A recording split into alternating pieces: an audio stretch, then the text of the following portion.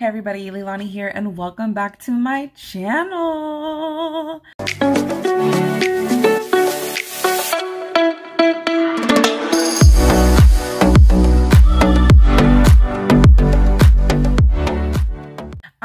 So I'm sorry if the ring light is bothering you from my glasses or like interrupting you, but welcome to my channel and welcome to my new look.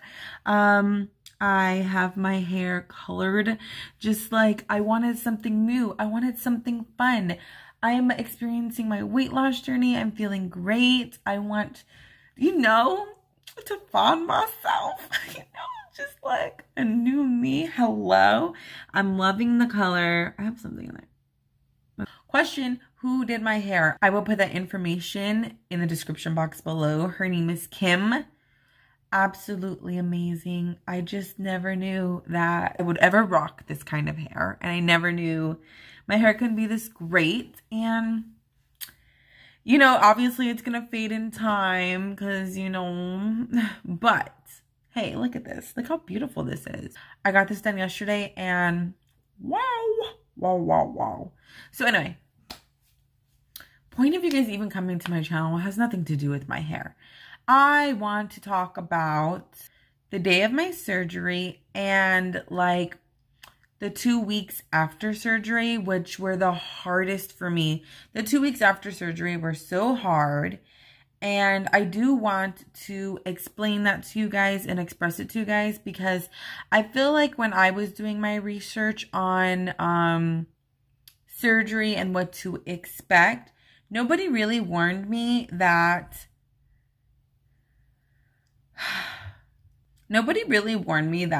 like maybe the first 2 weeks, 3 weeks, or even the month after surgery were going to be like the hardest. And I really want to really let it be known that everybody reacts to surgery differently. People react to it like I've read and seen posts that people literally wake up from surgery and they have a pep in their step and they are just rocking and rolling. And then you have those other people who are stuck in their beds and it's a total nightmare. If you hear something in the back, I usually turn off my mini fridge every time I do this video. But then what happens is I forget to turn it back on and it's no bueno. Okay, so I'm going to leave it on. If you hear it, please ignore it, okay? It's me and you here, okay? Just remember that. It's me and you. Let's talk about surgery day. Surgery day, I was a total wreck. I was super anxious. And if you guys watched my very first video when I announced that I got VSG, I did state, I think in there that I was supposed to have surgery in 2017 and my anxiety got to me so badly that I canceled my appointment the day of surgery. And everything happens for a reason. And I'm really happy that I did that. I would not go back in time and undo that because going on keto and really sticking to a diet and really losing the weight and working on myself just showed so much in my character that I'm very proud of. So I would never go back and undo that. But facts are, I get super anxious and I did cancel. So the night before surgery, they know I'm a flake. I woke up in the middle of the night with my whole body from like head to toe tingling, just a tingling sensation from head to toe. And I started thinking to myself, oh my gosh, something is wrong with me. I don't think I can go to surgery. Like my body's tingling. I'm Googling things, which I advise you don't Google anything because that's my problem. Even though I'm telling you guys don't Google anything, I still do it. And then it's like telling me you're gonna die. And I'm like, I'm gonna die. And it's just all bad. So, I think I Googled things and I don't know what it was saying. It was saying some outlandish stuff. I almost said the SH. I probably do say that. But anyway, it's some outlandish stuff, right? And I was just like, oh my gosh.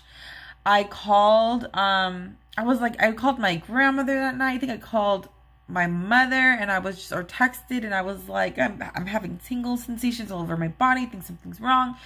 I think my mom was the one who like kind of giggled and was like, Leilani, you're just, what is it? You're anxious. Like, you are just, you're stressed, you're anxious, like it's your body reacting to it. You just need to calm down, relax, and you're gonna be good. Come to find out, that's what it was, because I ended up the next day getting I didn't have surgery the day before. This wasn't the day before, it was 2 days before surgery. So the day after that this happened, I got like my blood work done, because I ended up calling the hospital, and the hospital was like, oh well, do you want to cancel? And I was just like, no. I just thought I'd let you know what's going on with me, because isn't that important to know that one of your patients has tingling sensations going throughout her body? Because it was just like kind of like rude. She was like, oh, well, do you want to cancel? Well, yeah, because I canceled before in the past. I get it why you're going to sit there and be like, oh, do you want to cancel? No, I don't want to cancel, okay? By the way, you're talking to me, you're making me think about it, but no, that's not why I'm calling. I'm calling because I'm super concerned. So this doctor called me, super sweet, super sweet. He said, let's get your labs done. I don't think it's anything related to like surgery where it would affect your surgery. So let's just get all your blood work done and see. And like within like hours, it came back as your blood work, everything is fine. I think you're just a little stressed out and your body's reacting to it. Because the day of surgery, the tingling sensation wasn't there anymore. It was completely gone. I woke up a complete wreck. My boyfriend picked me up. I was crying in the car. He just reminded me, Leilani, you've been waiting for this for a long time, and today's the day. We dropped off my daughter at my mother's house, and yes, off to Kaiser Permanente we went in Ontario. And of course there was traffic, and I was nervous because we were kind of running late, and we got there and I wanted to cry again. And I had to calm down. And this is when COVID was just, everything was just opening up again. Like, they were finally letting people, like, theme parks were opening, restaurants were opening, like, things were starting to open again. And so, going into the hospital, they were like, okay, say goodbye to your loved ones. Like, you guys are here by yourselves now. And that's when my heart, I think, fell to my stomach. And I tried to keep cool. I was like, okay. Like, until he leaves, I'm not going to know how I feel until he's gone. And, you know, I gave them my information. They said, will you be the one picking her up to my boyfriend? He said, yes. You know, we did the whole process of me kind of getting into, settled in. And they were like, okay, give him a goodbye. And I hugged him goodbye, went to the back. They told me to unrobe or undress so I could robe. And I started crying. I was like, I want to cry now because I just remember how I felt. I was terrified. I was crying. The nurse was so, oh God, she was so kind. She was so kind to me. She's like, are you okay? And obviously I'm not okay. I'm crying. I said, I want my boyfriend. I don't want to be here by myself. I'm scared and I'm crying. And she's like, usually we can't have anybody back here, but let me see what I can do.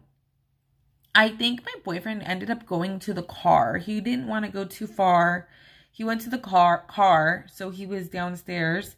They called him. He was up probably 20 minutes later. And I just hugged him and I'm crying. And they were like, yeah, she really needs you right now. And he's like, I figured. I'm sure he thought that. I figured she would need me. And he was able to stay the whole time until they had to wheel me into surgery. So the anesthesiologist came and he was my best friend. Because if it weren't for him, I think I would have jumped off that bed and probably booked it. I don't even know how. it's that anesthesiologist. He helped me, because if it weren't for him, I think my nerves would have been just times 1,000, and I don't know what I would do, because compared to how I was feeling when I got in there to when they, you know, put the, I forgot what he put, you know, in my IV, but to calm me, I was just kind of laying there, just feeling very, like, you know, when you're kind of daydreaming and you're dozing off. Well, not dozing off.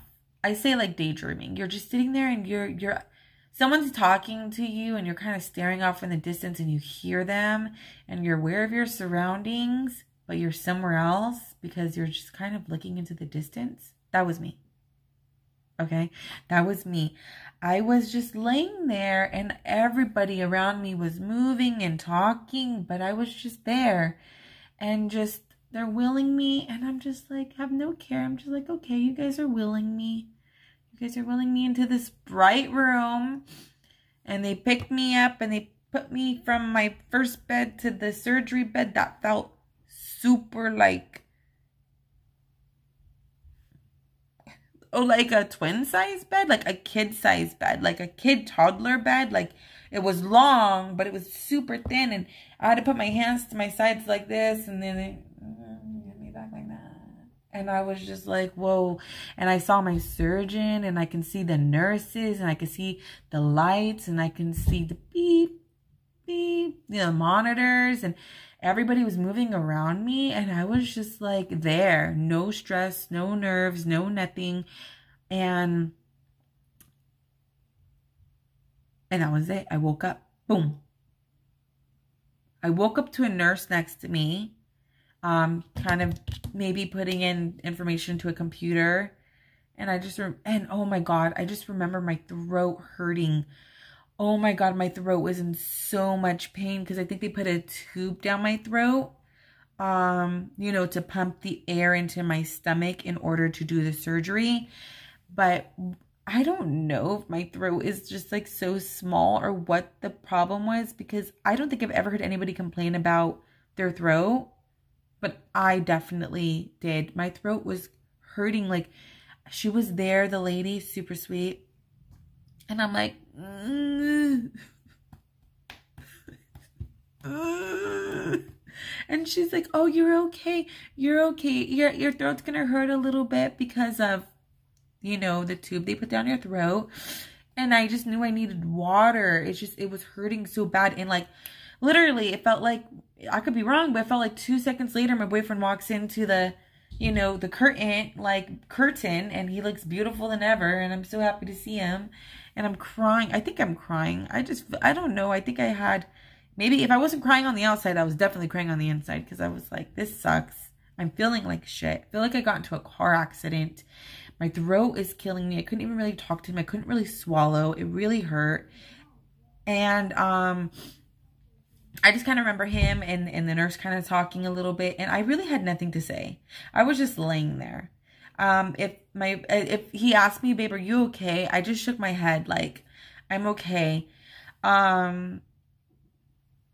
I don't think to be honest, looking back, I don't think I said anything very much. I don't think I had very much to say. I just kind of laid there, and they did get me finally got me a room. I think it took a while, but they got me a room. I mean, just basic room. The nurses, I had maybe like 3 different nurses. If anything, I really did have 2, because it was morning, night, and it was one nurse, and then she had to switch off with another nurse, and I had her for a long time. And I think I had a new nurse for like 2 seconds, but that was when I was already getting discharged. They let me take my time. They just wanted to make sure I was getting my liquids in. That was the most important thing, being in recovery, is getting my liquids in. No matter what I needed, they gave it to me. They would make me they would make sure I have water. I wish I had a cup. Hold on, I think I do. Give me a second.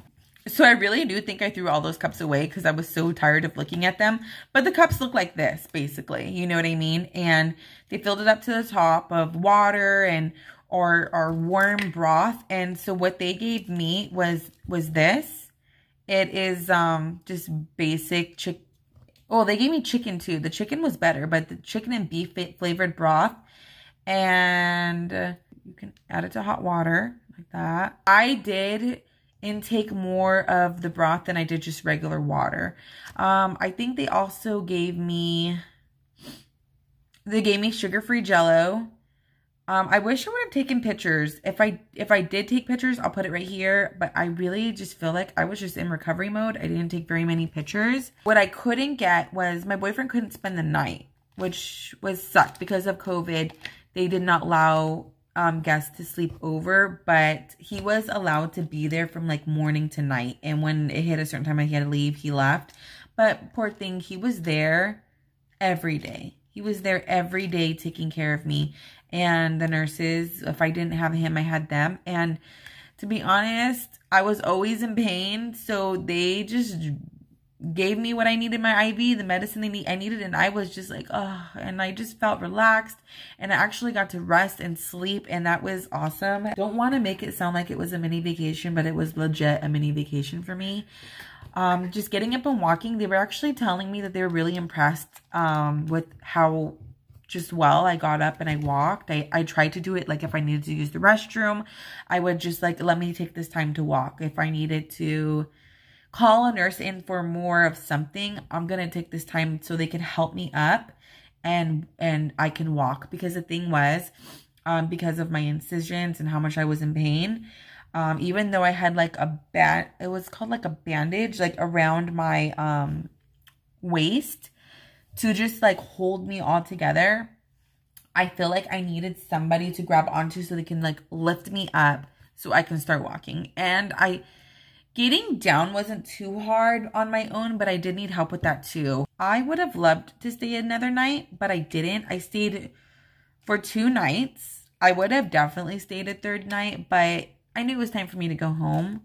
My boyfriend got a hotel for me, him and my daughter. And I think we stayed at that hotel for 2 nights and he took care of me at that hotel for 2 nights. And I do have a picture of like my side table. And he's just has all my broth for me and my water, making sure I was drinking. And that's when I got to finally start drinking protein shakes. So I started dabbling with the protein shakes, which I really took super well, thank God. Started taking vitamins. I just kind of started doing all the things that I needed to do. That was good. Just being with, I think it was just being with my boyfriend. It was good because I had him and I didn't feel alone and he was taking care of me. But it was when I had to actually go home. Okay. By my lone self. Without him. Is when reality set in. And I didn't have him to distract me. And it was just me and my daughter. And I was starting to get really depressed. And this is one thing I want you guys to be very aware of. Just be very aware of it, that this may happen. It may not, especially when if you have family that you're going home to and there's like a lot of people in your family, like brothers, sisters, siblings, cousins, friends, like that you live with that can talk to you and distract you and be with you and take care of you. Like that's great. And I love that. I wish I had that, but I didn't. I came home to a room that I rent out a room. The people who live here, they're not my friends. They're just people who rent out a room. And I'm here and I'm trying to just have my daughter help me. And she was kind of around in that time mindset of, I really don't want, it sucks that we're in this situation. Like, I don't want to help you. Can you believe it? She didn't want to help me. It was insane. I think she was just feeling her own feelings of, well, my mom's hurting. Why did she do this to herself? Like, I don't want to help. I don't know. It was an interesting moment. But she ended up helping. You know, let's just, like, let me get that out there. But it was hard at first. Where I'm like, Sophia, I need this. And she was just like, ugh, you know, like, I want to help you. I don't know. Her feelings are valid. Mine are too. As I said in my previous video, I had a therapist, and thank goodness I got this therapist before surgery because she was a lifesaver. If I felt like I had no one to talk to, she was definitely there to open up her schedule to me and let me talk and cry and vent. And I was telling her around this time, I regret getting surgery. I don't know what I did. I can't take it back. I'm miserable. It was so hard on me. I did everything I felt like I could to make my mood positive. I went from always being in my room all the time before surgery to now I'm never in my room. What I would do is get up. This was my routine. I have a recliner that I slept in for almost a month. Okay. I could not lay down in my bed by myself yet. It either hurt when I laid back because of the pressure put on my stomach, or I was scared that I was going to fall to my side and that would hurt. So I did find myself legit living on my recliner. I have a video where I have a room tour. You'll see my recliner. It's just a little recliner. I would get up from my recliner early, take my vitamins, start drinking water, and I would make my way to the front porch. My front porch isn't that big. I was able to walk it in circles and start my walking. And when I say walk, I mean shuffle. I was just shuffling. Miserable. Trying to breathe. Feeling like crap. I wasn't going to say the word shit, but I said crap. That's funny. And I did that every day for 3 weeks, almost 4 weeks. And doing that, talking to my therapist. And when my daughter got up, she would join me outside and kind of walk with me. And the people who live here, they had this little chihuahua. Well, she's not as little anymore, but a little chihuahua. And she would come outside and she would make me happy. Dopamine, you know what I mean? So I'm just like, hi. And I would like touch her and she would be so happy. And me and my daughter would just laugh and see her. And I really tried hard to just smile, faked it till I made it. And started reading, or listening to audibles on just like self-care and just how taking things step at a time and not feeling so worried, because I started worrying about things that there was no need to worry about. I was worried about the surgery, just something happening to me and it would affect me badly. I was worried about like becoming there's a word like where I wasn't going to get my supplements in and I was going to hurt my body and I was going to hurt myself. And I was worried about these crazy things that do happen to people. And if they don't take care of themselves properly, these things do happen to people. But I'm aware of myself and I'm aware of the things that I have to do in order to make or have this tool become very successful for me. But I just was so worried. All the worry was just like hitting me like a ton of bricks. And my therapist and I had to sit and really speak and talk about my worries.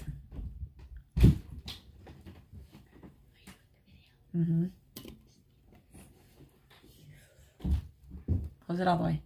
And just the steps that I need to do to take to be better. I don't want to say, oh, it was just a miracle. It happened overnight where I just started feeling myself again. But it kind of happened that way where when I was finally able to actually eat food. So I was on my liquid diet, then I was on my full liquid diet. And then when I got to soft foods, I think that's when I started to become feeling like a little bit normal. It was still hard for me at that time because soft foods, it's like a lot of pureed foods. Like you had to really chew. And I felt like I was a baby just eating baby food. But just definitely taking my time in actually eating and being grateful that I was eating. Okay? And being grateful that I made it through my stages successfully, and I'm progressing and I'm doing well and I'm healthy and the numbers are going down on the scale and I'm taking my vitamins. I'm doing well with my water, and I just had to start thinking and taking notes of the positives and what I have successfully done for myself. It made all the difference. It's really just taking it day at a time, taking your time, trying not so hard to project too far into the future because the future is so unknown. We don't know what's going to happen tomorrow. And just kind of living for today. And that really helped me. That really helped me. But yes, the first 2-3 weeks after surgery, totally hard.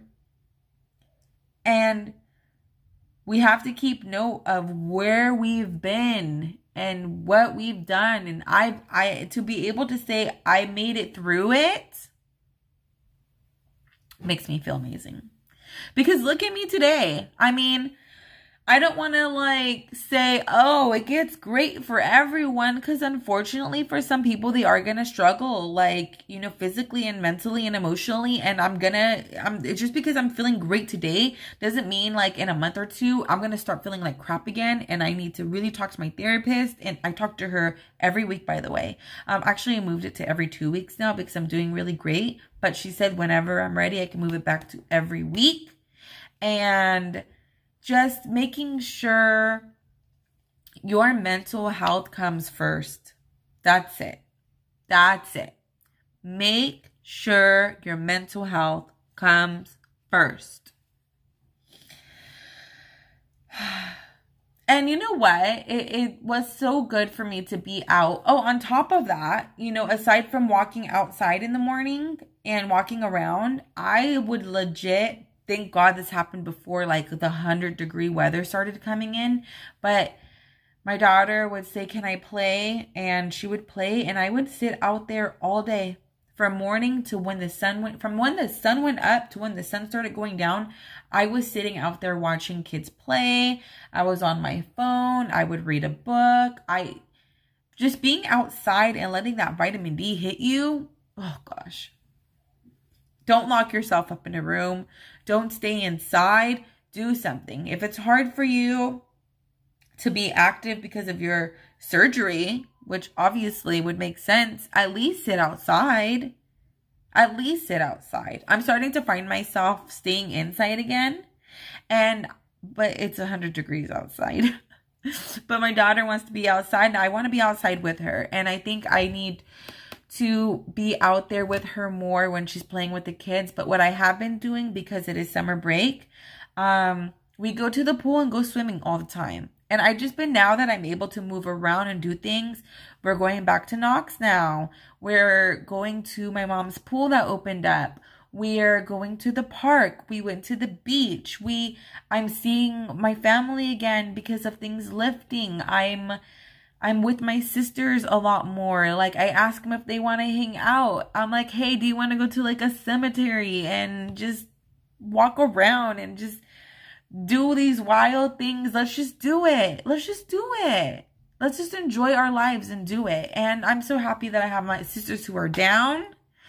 And I'm so happy that I am where I am today. And I really need to give myself a tap on the back for making it through that hard time that you never know if you're going to come out of it or not, because in your brain you're like, I'm never going to come out of this. And again, we don't know what tomorrow holds. And look at me, I came out of it and I'm feeling good. As of right now, I know that I am, I don't want to say how much I've lost because I really don't know. I don't want to weigh in until the 5th of July, and because I don't want to weigh myself too much. I just want to feel great. And right now I feel great. So if I know I feel great, I'm great. You know what I mean? I hope the best for everybody. I know that I had a few new subscribers. Hello. Hi, new subscribers. I'm so excited that you guys are here. And I know majority of those new subscribers are going to be getting weight loss surgery. So we got this. Go us. I know it's hard. If you guys have any questions, ask me. I don't know everything yet because I'm obviously new into surgery. Again, the questions that I got were about my pre-op diet. You can see in my last video that I have posted up about my pre-op diet and about just other things related to surgery. But I really wanted to talk about this. I said it in my other video that I was going to be talking about this And here I am talking about it, and I'm so happy I'm able to share it with you. It was hard. I felt alone. Like, I felt like I needed somebody with me all the time. And that people are probably thinking, well, hey, Leilani, you have your daughter. Isn't she there with you all the time? It's a little different.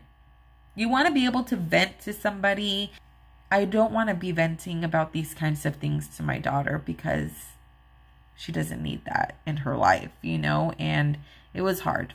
It was really hard. But I want to thank everybody who has been following me and everybody that has commented on my last video about my weight loss surgery. And I've said this before, but I really don't want to make this channel about weight loss, my weight loss surgery, even though in the beginning I kind of made it about my weight loss because of keto. I just want to vlog more about my life, so you guys will just be seeing me, more of me doing more things and just experiencing life and loving life. And I love you all. Thank you guys so much for watching. I'm gonna let y'all go now. I hope you loved this video, and please say hello. Where are you guys from? Let me know. What are you guys doing? Let me know what you guys want to see, and I'll see y'all soon. Stay safe, guys. Stay wild. Bye.